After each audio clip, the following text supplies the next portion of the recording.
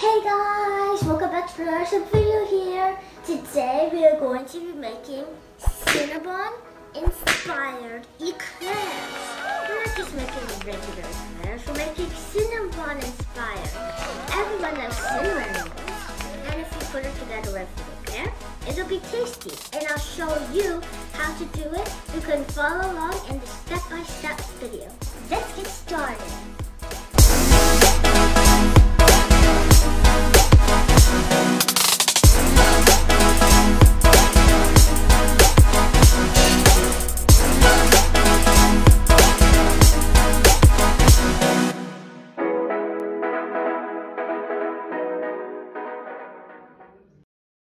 Hey guys, we're over here at the stove. Use caution.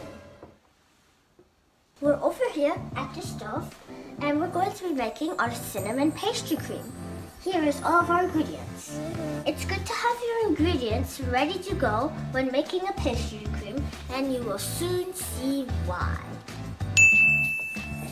So you're going to go ahead and put your pot on to medium heat. And we're going to go ahead and add in 2 cups of whole milk.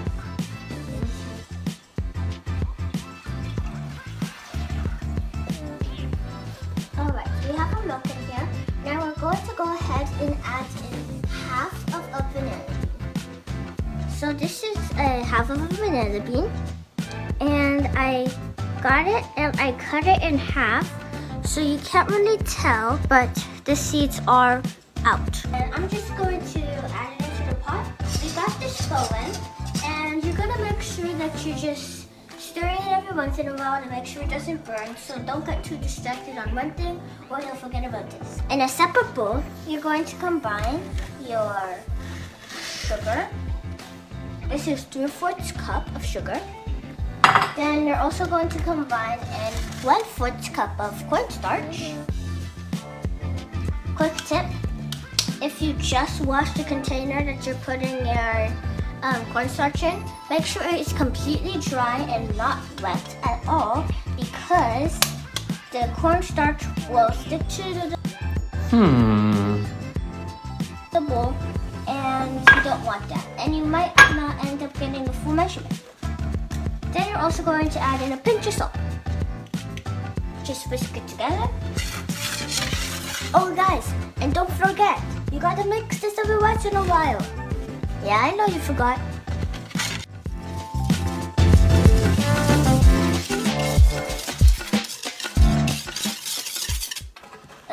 And be careful, there's some stuff flying in the air. It's not radioactive, but just in case, be careful. Alright, once you got this, you're going to add in 4 egg yolks at a time. I have a quick tip for you if you need to separate your egg yolks from your whites. An easy way to do it is, make sure you have your 2 bowls, egg whites, egg yolks. And you're going to get your egg and crack it like usual, separate it, you know, the normal stuff. But then, wrong bowl.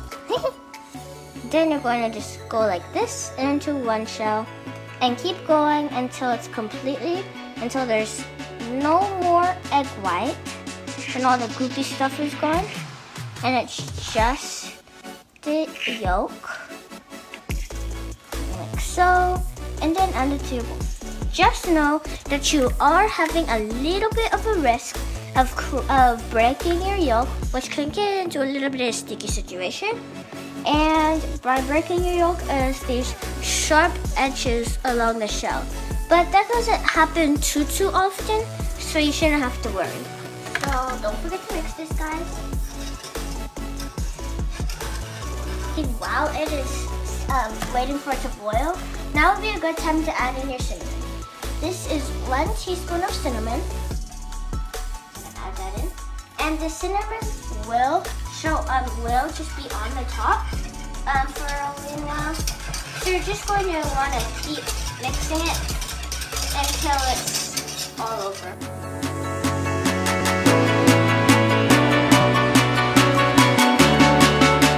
Then you're going to add in egg yolks one at a time. The reason why I'm doing it one at a time is because if you add in all your eggs, then it can be a little bit hard to mix. And as you can see, when you're mixing it and adding in the egg yolks, your mixture should be this. This is a good consistency. This is at 2 yolks. This is a good consistency, nice and thick. All the egg yolk is coming together. This is good. Go ahead and add in this yolk.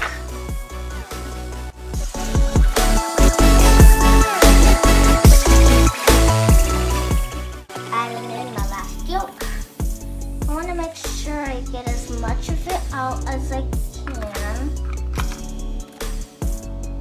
Push it out. Then just keep whisking. And look at the consistency. This is a really good consistency. This is what you want. So just keep mixing until all the egg is completely combined. And we can move on to the next step. Now that our milk is at a boil, we're going to turn off the heat, grab our egg mixture, and we're going to temper our eggs. And we're going to temper our eggs by getting the milk, only doing a little milk at a time. Add the milk and quickly whisk it. And you're going to work really fast here. If you don't temper your eggs, then you'll have a chance of cooking and scrambling your eggs. And we don't want that. So let's temper our eggs.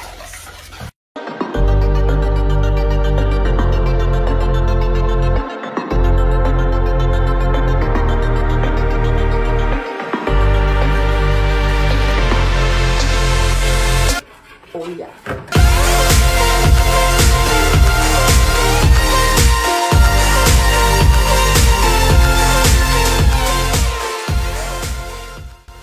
Alright, so we've got our mixture and we've tempered it.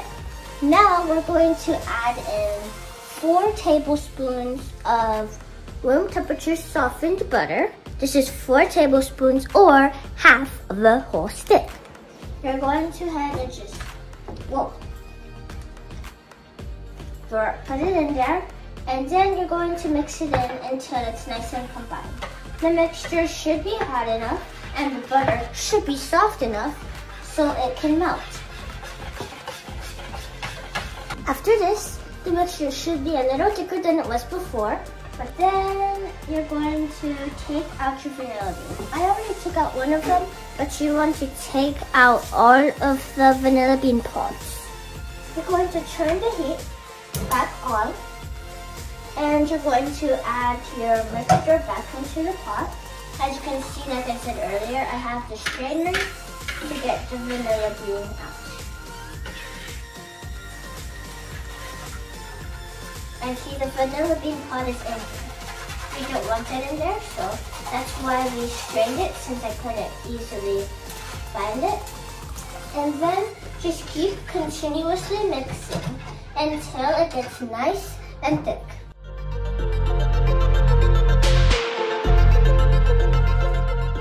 A mistake that some people make, or at least I make sometimes when I make my pastry cream, is that when I whisk it, I don't let it get super thick. I just let it get a little bit thick. But you need it to get super thick before you let it chill in the fridge, because yes, being in the fridge will get it thick, but it won't get it too thick enough to the right consistency. So that's what you're going to want to do. Leave it in the pan until it's completely thickened, then put it in the fridge. Making pastry cream can take a little time, but you just gotta be patient. And I know you're so excited to have this Cinnabon Eclairs, but just be patient with it. Maybe even take a little dance break in between.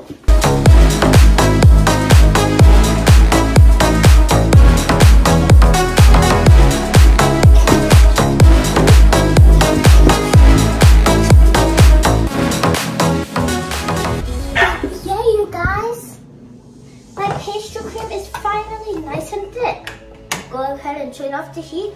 Start using a rubber spatula. Get the pastry cream out of the whisk. And you can put it back into this bowl. Yay! I'm so excited. It's finally cooking. We had a dance break, but we finally made it. We finally thickened our pastry cream. Oh yeah.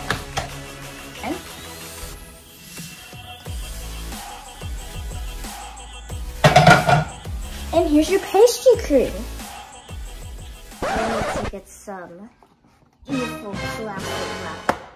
Make sure to go check out my Sloppy Joe video. And you know why I have beef with this plastic wrap. You're going to get some of this plastic wrap. And you're going to place it on top of the bowl.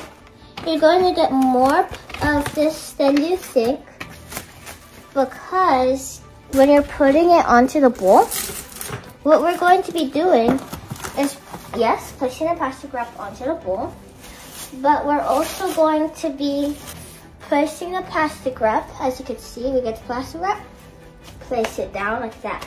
We're placing it onto the surface of the pastry cream because it's in the fridge. You don't want it to form a film on the top. And no, I don't mean a Hollywood movie film. I mean this thin, thick layer that forms on the top of your stuff.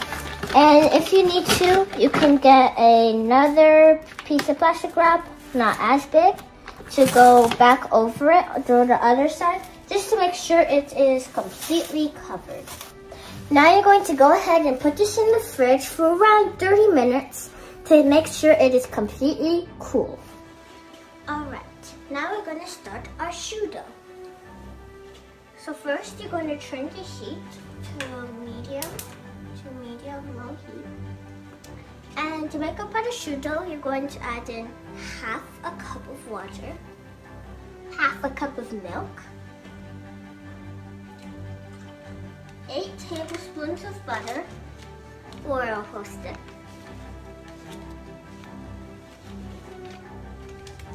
then you're going to add in 1 teaspoon of sugar and 1/4 of a teaspoon of sugar. 1/4 of a teaspoon of salt. Now we're just going to mix this together and keep it on the heat until the butter is melted. And just keep mixing it until the butter is nice and completely dissolved. So now you're just going to wait for it to bring to a boil. So at this point you can turn up the heat a little bit to medium heat. And now you're just going to wait for it to come to a boil. Now we're going to add in 1 cup of flour. Let's go ahead and add that in. And now, using our wooden spoon, you're going to turn off the heat and then start mixing it up until it's all combined. As soon as you start mixing it together, you should see a consistency like this. Just keep mixing it until it's all fully combined. But now, after mixing it for a while, it should be coming together like this. Just turn. Now you're going to turn the heat back on. And then mix it for a little bit. And you'll be ready to continue to the next step. Alright, so now you're going to come over to your workspace and you're going to grab out either a stand mixer or a hand mixer. And if you're using a stand mixer like me, you're going to fill it with a paddle attachment. So we've got our hot patty choux dough, fresh off the pan. And I've tried it before. Doesn't really taste like anything. So if you're wondering, add your patty choux dough into your bowl or stand mixer or whatever you're using, and see what happens when you start mixing it. Go to about medium to medium-high speed, and look at all the steam that's coming out. I don't know if you can see it through the camera, but it's a lot of steam. There's all this steam Don't freak out if it starts fogging up the camera, because it's a whole lot of steam because it's really hot. And we're fresh off the stove. And you're just going to keep letting it mix until you can't see any more steam. And if you feel the bottom of the bowl, it's really hot. Alright, we laid out most of the steam. Now, remember earlier when we were making our pastry cream and we tempered our eggs? Well, here, since we're adding in our eggs, and since this is still a pretty hot mixture, we don't want to cook our eggs. So let's go ahead and grab out our 4 eggs and turn it on. And then you're going to add in your 4 eggs one at a time.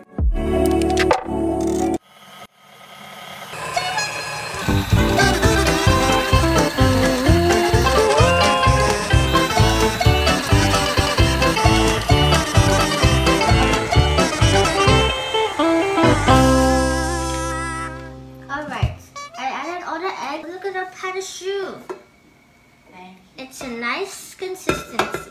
You know your dough is done when you like scoop some up.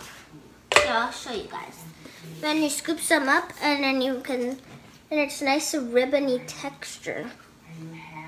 Now we have a baking sheet with some parchment paper. And now we're going to put our pâte dough into a piping bag. And I have a piping bag here, and I also have it fitted with this piping tip. I also have a cup. An easy way to fill piping bags is you get your cup, get your piping bag, and you put your piping bag into the cup. Then fold the sides over the cup. Should look like this. Now you're going to get your mixture. And then you're going to start putting the mixture into the piping bag. And make sure that you do not overfill the piping bag. Because if you overfill the piping bag, it will just be a terrible mess. That happened to me. It was terrible. And we can always like refill it or get something into another piping bag. Then we can start piping. We're going to get our piping bag and cut it out of the cup. And make sure you have it cut at the bottom. And here. And before we start, we're just going to hold the parchment paper down a little bit easier. You're just gonna do a small amount on each of the 4 corners. Now you're gonna get your parchment paper and place it down.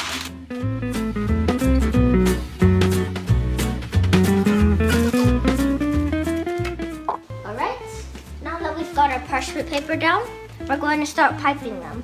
Not too close to the sides. And now you're just gonna pipe it on there.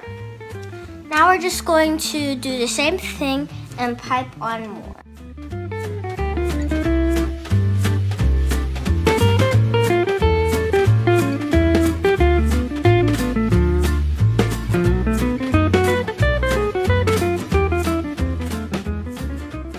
Here's how my eclairs turned out. Right, now you're gonna place them into a 425-degree oven for 10 minutes.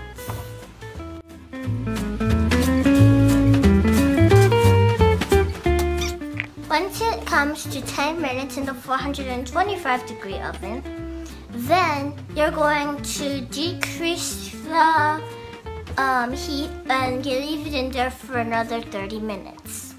We put them in the oven for 10 minutes at 425, reduced it to 325 for 30 minutes, and now they're ready. And they look great. Just look at it. Yummy. Now we're going to wait for these to cool. All right. Our eclairs are nice and cool. We've got our pastry cream into a piping bag. And now we're going to fill our eclairs with our pastry cream. And to do that, we're going to grab one of our eclairs. Now you're just going to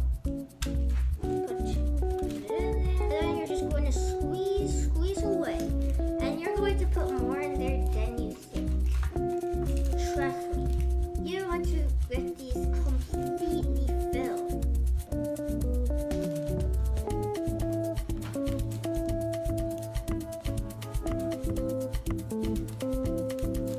Here, I'm adding in a glaze of my own, but you can find a recipe of glaze that you like.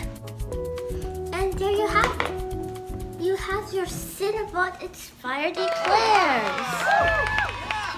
You guys did great. Well, I hope you guys try this recipe, and I hope you follow along my step-by-step videos.